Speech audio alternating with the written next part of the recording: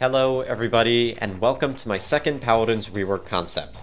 In this video, I will be discussing a possible rework to Moji, moving her from the flank to the support class. I've had a couple of rework ideas in my head for a while, but what prompted this rework idea was a tweet posted in roughly 2019 about reworking Moji into support. I'm sorry, I tried to find the tweet to show you guys proof, but I couldn't find it anywhere. Anyways, such a change didn't happen. So, I figured it would still be cool to concept. Before we begin, I want to briefly skim upon some of Moji's current issues.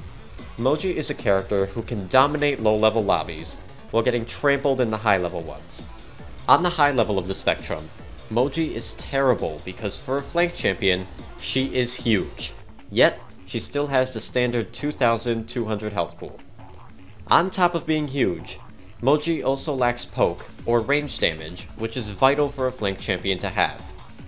On the low level of the spectrum, Moji is a beast, hosting the highest DPS in the game. If you are properly timing yourself, Moji can deal upwards of 1,856 DPS, which against unaware or new players can be devastating. If you have watched my other rework videos, you will know that I try my best to not delete a character that many have fallen in love with.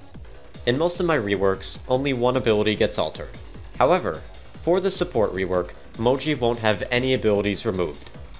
I'll explain Moji's new stats, then go into my reasonings afterwards. Keep in mind with all these reworks, it's not so much the numbers that matter, but the principle. Also, I had a lot of trouble deciding on what numbers would be balanced for this rework. Let's begin. Moji's health pool will be increased from 2,200 at base to 2,400 at base. Moji's secondary fire, the Familiar Spray, will have its damage reduced from 30 a tick to 25 a tick. However, on top of damaging enemies, the spray will now heal allies for the same amount and will fill magic marks on allies hit. Moji's primary fire, the Familiar Spit, will have a similar treatment, with the ability now being usable on both allies and enemies. The Spit's unmarked damage will be lowered from 300 to 150, while the full mark damage will be lowered from 1,000 to 600. The magic barrier can now be cancelled early after 1 second of use. The Scamper will now grant half of the ability's momentum when used in the air. And last up, the ultimate, Bon Appetit. The health pool of the snack will go up from 1,500 to 3,000 HP. However, the snack will no longer be damage immune, except against Moji's attacks. Moji will still be able to execute the snack by making contact. When I was thinking of this concept, I wanted to concept a healer playstyle that isn't present in Paladins. So I thought to make Moji different from other supports by being a close range, in-your-face type healer.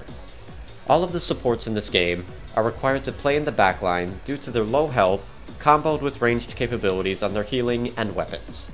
Not Moji. To get max value from Moji, you have to be up close and personal. So, let's cover my thoughts behind each change to Moji's base kit. HP. Giving Moji's health a bump up will promote her staying in the front lines and addresses her huge hitbox. Familiar Spray / Spit. I'll start with the spray first.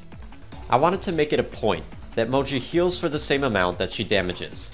Going from 30 to 25 a tick, the Familiar Spray will go from dealing 428 DPS to dealing 357 DPS. Since the spray will be Moji's form of AoE healing, I wanted the numbers to feel similar to that of a Grok totem. Moji will be healing a bit more than Grok's 300 heals a second, but will be limited by range. Then, the Spit. I lowered the unmarked damage to emphasize this new close range playstyle.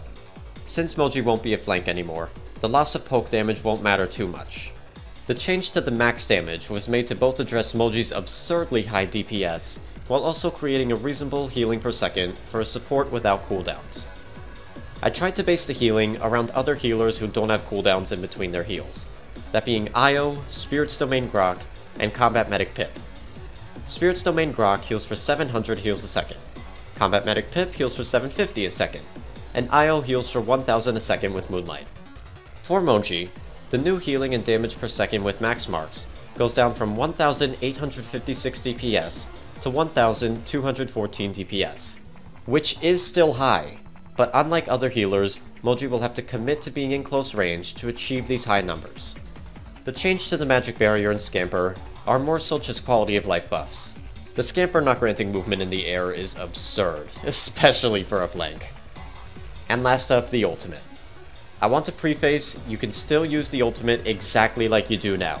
If Moji makes contact, the snack will be devoured on the spot.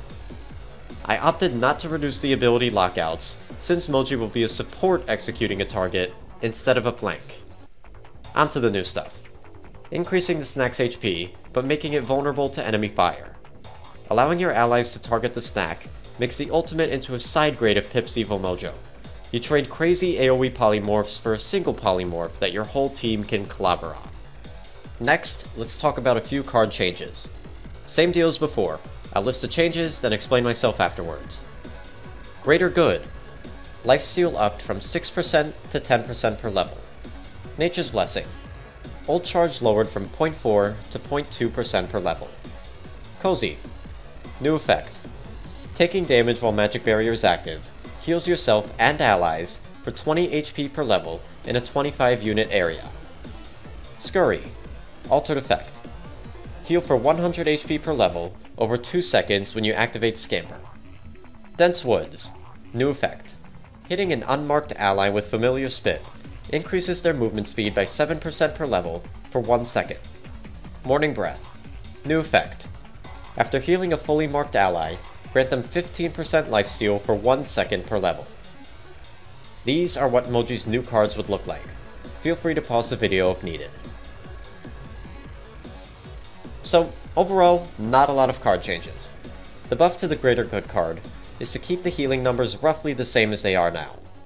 The nerf to the Nature's Blessing card is due to the fact that Moji will be generating her ultimate faster, due to gaining ult charge from healing. Cozy. The old Cozy would heal Moji for 50 a level for the 2 seconds that Magic Barrier is active. This new card is similar to an old card that Moji had, where she would heal 100 per level every time the enemy shot her barrier. That old card was super annoying to fight against, but had a cool concept. I opted to lower the healing a lot, but now, the healing will apply to Moji's teammates as well, allowing Moji to still heal while under fire. 25 units matches the same range as Moji's Toot Cloud. Scurry. This is a quality of life change in my opinion. The current Scurry heals you for up to 500 over the 1.5 second duration of Scamper. However, if you cancel the ability early, you lose out on your healing. Changing the card to heal regardless if you Scamper or not will make it so that you don't have to awkwardly shuffle in the corner to get your max healing. Dense Woods. The current version of the card increases the duration of magic marks, which is so pointless. This new version will allow Moji to assist teammates who are out of her spray range by providing a speed boost. This card will be great for allies pushing in, or for those who need aid in a retreat. I opted for the card to only apply to unmarked targets, due to a talent buff coming soon. Last of the card changes is Morning Breath. Currently, it grants Moji move speed when you apply a magic mark. I removed this version, since Moji will have a more reliable way of gaining a move speed bonus with a talent. So, this new card. I honestly couldn't think of anything better. My main goal with this card was to provide Moji a way to heal allies who may walk out of her range. I didn't want the healing to make up for Moji's absence in the fight though, hence why the time limit is scalable and not the actual lifesteal percentage. Alright, last up is Moji's talents, none of which are being removed, just tweaked. Boom Boom will have its AoE damage upped from 75% to 100% of the spit's damage. Snack Attack will now have the health drop activate whenever any ally gets an elimination, regardless if Moji assists or not. Also, hitting your ultimate on an enemy will drop a health pack for you and your team to use. And last up, Toot. On top of healing, Toot will grant allies a 20% speed boost for 3 seconds. Moji has some weird talents. It's like they originally wanted her to be a support. Let's start with my reasons for buffing Boom Boom. This is to make sure that the AoE spit damage is still impactful. Due to Moji's spit damage going down, her AoE damage will be going down from 750 to 600, but overall the talent will feel the same. Pick this talent if you want to focus on being a damage dealer instead of a healer. The buff to Snack Attack will grant Moji more AoE healing and a way to heal teammates out of range. I still believe that this is Moji's worst talent though. If your team isn't killing anything, then you're essentially playing without a talent. Which is why I opted for this talent to give you a free health drop when you ult. With the bonus drop, Moji players will have the option to ult early if a teammate needs a bailout. Last up is the partial revert to the Toot talent. In case you guys don't know, on top of healing, the Toot talent would boost your team's move speed by 30% for 3 seconds. I toned the move speed down a smidge, due to how often you could get Scamper off a cooldown. This talent will be the go-to for a self-sustaining Moji, and will allow Moji to set up engagements or retreats with her team. And that's the Moji support rework. What do you guys think? Overpowered, underpowered, fun, boring? Let me know down below. Don't forget to clap that like button and laser down that subscribe button. Snatching the bell is also a great way to keep in the loop. As always, I'm YellowNinja. And why are they shooting at me?